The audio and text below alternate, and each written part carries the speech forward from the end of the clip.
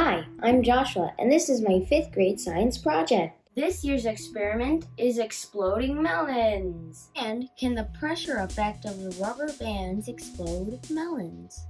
And for my hypothesis, I think that with enough rubber bands, the pressure will cause the melons to explode because the rubber bands will try to go back to its original form. I think it'll take 100 rubber bands to explode the watermelon, 75 for the honeydew, and 50 for the cantaloupe.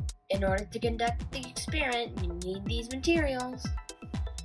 About 700 rubber bands, a small watermelon, small honeydew, cantaloupe, same size, table, and adult supervision. The optional materials are a bowl to steady the melon, latex gloves to protect from blisters, and a camera to capture the explosion and reaction. First, you need to get the materials ready, then set up table. 3. Set up camera and record. 4. Put the melon on the bowl. 5. Put rubber bands on the melon until explosion. Record amount. 6. Repeat 4 and 5 with the other melons. 7. Stop recording and clean up. After conducting the experiments, I found these results. The weakest melon, the honeydew, took 141 rubber bands. Meanwhile, the watermelon took 244 rubber bands.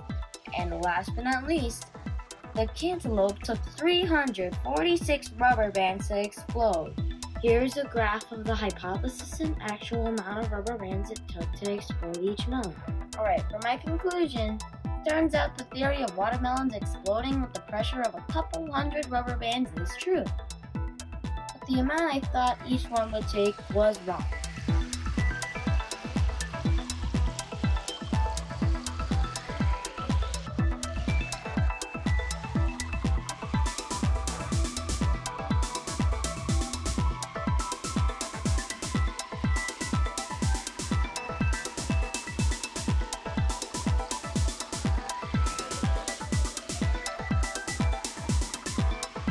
You hear it?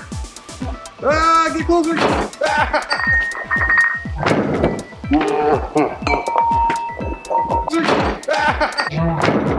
243 or 244 rubber bands.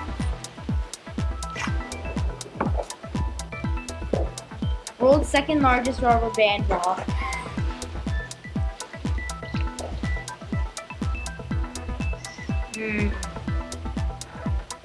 Does it taste like rubber band? Tastes like watermelon. I think the amount of rubber bands I'll be using this time will be less, because I think the skin is squishier than the watermelon. I think like 44 less than last time. Say it, 200. Alright, I think it's going to take 200.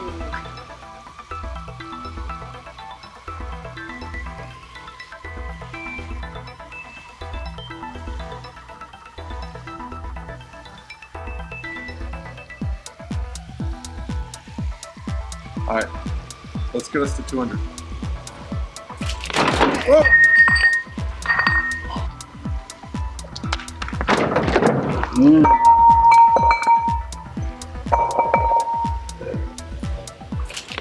Whoa!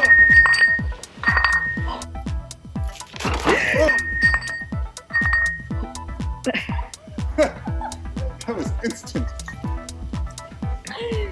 Well, now I get to try honeydew. Give it a taste.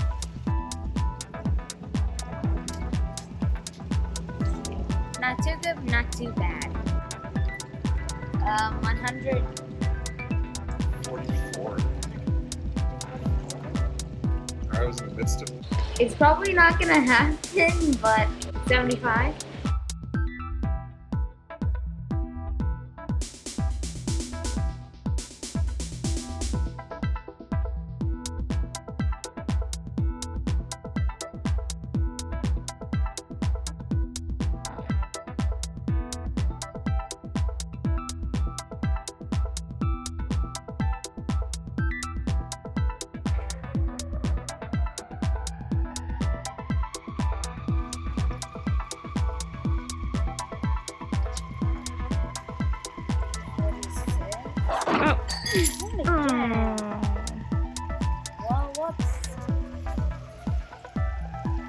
Sorry, Mom.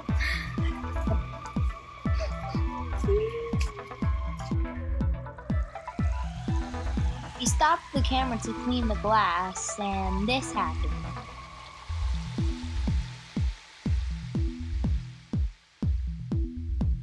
From this experiment, I learned that the cantaloupe is the strongest melon. And all this time, I thought it was the watermelon. Thank you for watching this video, and as always, keep experimenting.